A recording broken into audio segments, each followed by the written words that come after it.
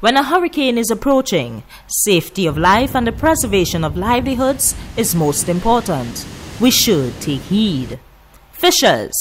Move boats and fishing vessels to higher grounds or safer holding spaces. Secure boats by tying them with rope and chains. Boats can also be secured by filling them with sand and sunk for protection against high winds. Collect all fishing pods and place on land in a secure holding area. Protect fishing nets by weighing them down and securing them where they will not be washed away by flood waters. Store all electronic and navigational equipment such as GPS and radios in a dry, safe place.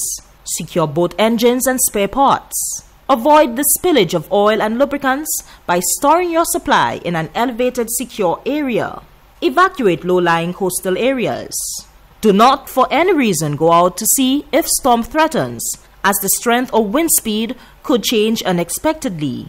And keep monitoring the weather system by listening to official advisories from NEMO and the Met Services.